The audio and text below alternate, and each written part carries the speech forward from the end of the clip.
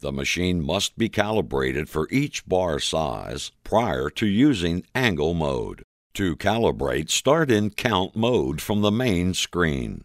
It is easiest if you start at the smallest size bar you will be using and work your way up to the largest. Once you have your bar size selected and your table set up for that bar size, enter a count of about 100. Use this number and dry run the machine. Run without bar, in either direction. Observe the machine operation to determine if more or less counts will be required to get a 90-degree bend.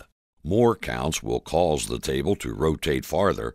Less counts, the table will rotate less. Dry run the machine and adjust a few more times until it appears to be close to a 90-degree bend. Once it appears visually correct, bend some material to see the result.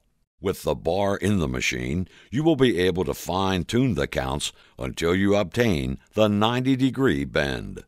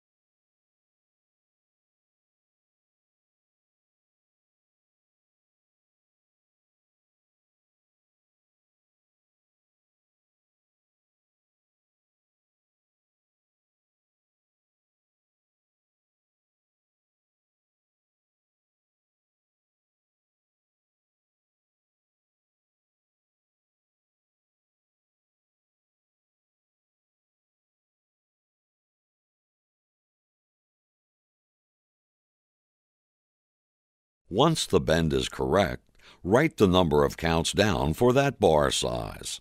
Next, repeat the process for a 180-degree bend.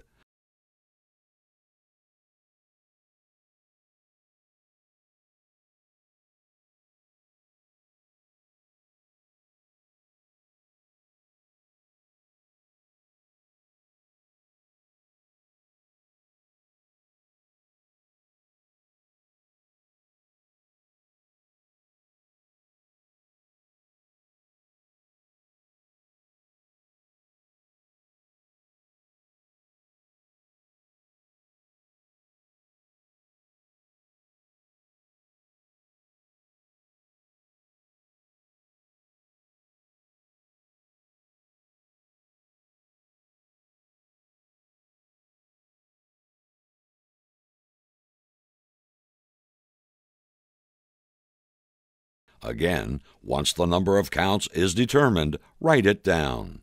Do this for each bar size that will be bent on the machine. Once the numbers are documented for any bar size, they can be entered into the controller. From the Count Mode screen, press F4 Set. Then press F1 Cal. This is the calibration screen. Enter the 90 and 180 count values for the selected bar size.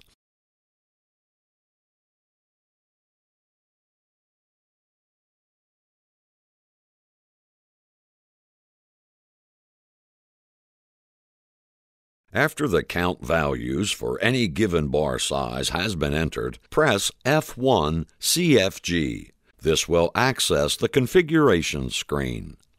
Once calibration is complete for all desired bar sizes, change Use Angles to Yes. To change this setting, use the Tab key to highlight the value and the up and down arrows to change it. Once it is changed to Yes, press ESC.